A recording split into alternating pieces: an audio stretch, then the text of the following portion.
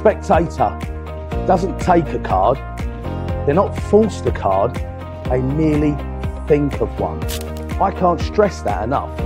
They're merely thinking of a card. You can cut and mix the cards as much as you like, but without your spectator ever mentioning it, you can dead cut to their card every single time. It's better than that. The spectator cuts to their own thought of card. What are the chances of that? 52 to 1 on Wayne Fox.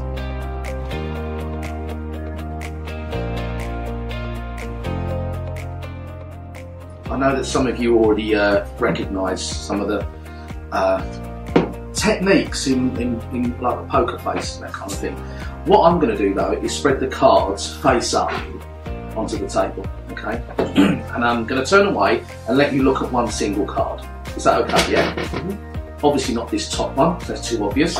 But as I do that, just look at one single card. Do you have one? Yeah. Got one? Yeah? You got one, yeah? Graham? Was that it's a height card, right? Yeah. Actually, don't spoil it. Don't give away any secrets of the poker face. What I want you to do is make a single cut, roughly in the middle, somewhere. Just lift some up. Okay, keep it like that. If you was to change your mind now, you would see.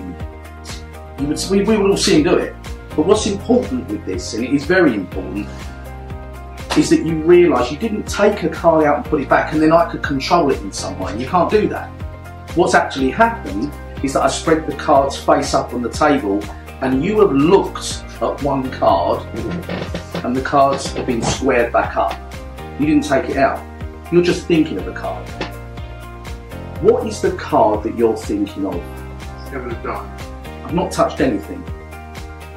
You are thinking of the card. Turn it over to exactly where you cut to.